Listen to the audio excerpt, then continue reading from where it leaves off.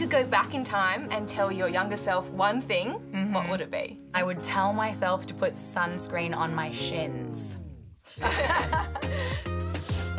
Hi everyone, I'm Francesca Hung, and today I'm so excited because I'm joined in studio by the beautiful Natasha Oakley. Welcome back to Australia. How long are you here for? I'm here a lot more at the moment because we're actually launching my brand Monday Swimwear here in Australia. Where do you get the inspiration for all of your collections? Really from my travels mostly. We make sure that you actually really will genuinely want to wear it to the beach. We want it to be as flowy and comfortable as possible so you can basically live in it. You are hashtag style inspo for so many women, myself included. Oh, thank you. What are some trends that you think we could be seeing this year?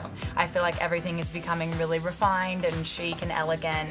It's tying back into the 90s a little bit. We are seeing bolder prints and colors, but I feel like on really timeless, classic styles, which I love. So on trend. Are there any celebrities that you look to for that style inspiration at all? I love Rosie Huntington-Whiteley. She like defines the word immaculate. Everything she wears is so just refined and beautiful and timeless, like we said.